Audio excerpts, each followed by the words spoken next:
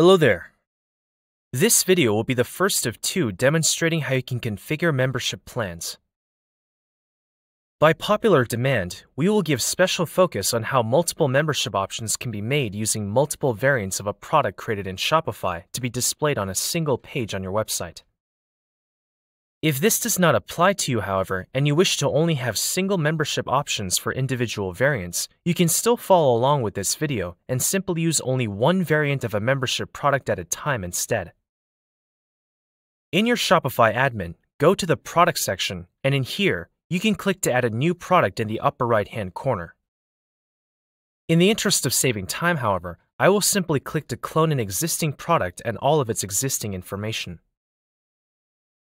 I will rename this slightly just to make sure the products are properly differentiated both here in Shopify and in the storefront. You'll need to enter some basic information for your product, including a title, description, an image, and an appropriate price. Also, a membership product is a digital product by nature, so make sure that the appropriate option is toggled in the shipping section. Now comes the important part, which is the variant section. This is where you can define different aspects of your product. Examples can include different sizes, colors, and materials, but as this is a specific tier of membership, the most relevant name and values will be related to billing frequency. I will add 3 types of frequencies here as an example, which will be monthly, quarterly, and annually.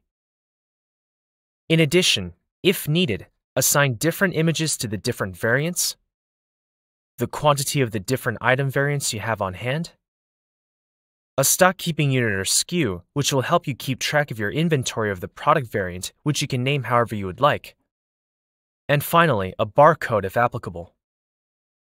When you are finished, hit Save in the bottom right to finalize. Your product and variants are now set in Shopify. We will continue with configuration in Part 2.